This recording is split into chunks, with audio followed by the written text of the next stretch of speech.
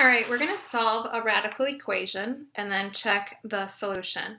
So what you want to first do is isolate the square root. So we have to subtract 2 from both sides so that this 2 is off to the right. Now we're going to undo this square root on the left side by squaring both sides.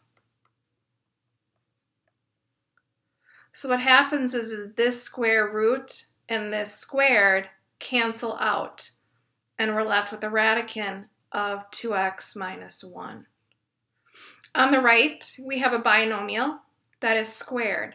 So we have to write it as 2 separate binomials, and we're going to have to FOIL. First, outside, inside, last. So the left side stays as 2x minus 1.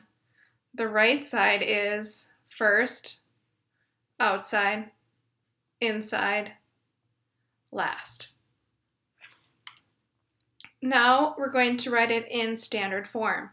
So we're going to move all of the terms to the right side. So I'm going to subtract 2x from both sides and add a 1 to both sides.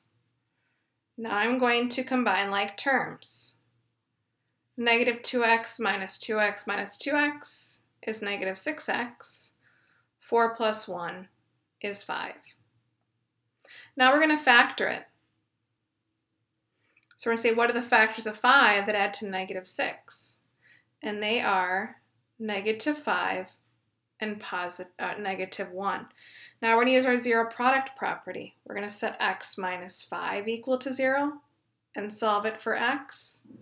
And then x minus 1 equal to 0 and solve for x. So these are the possible solutions for x. We still need to check to see if they are true. So we're going to check the solutions. So I'm just going to break this slide in half, and we're going to start by checking x equals 5, and then we'll check x equals 1. So when you check a solution, you're substituting it into the original equation. So I highlight that in yellow. So 2 times 5, so replace that x with 5, minus 1, plus 2, replace the x with 5.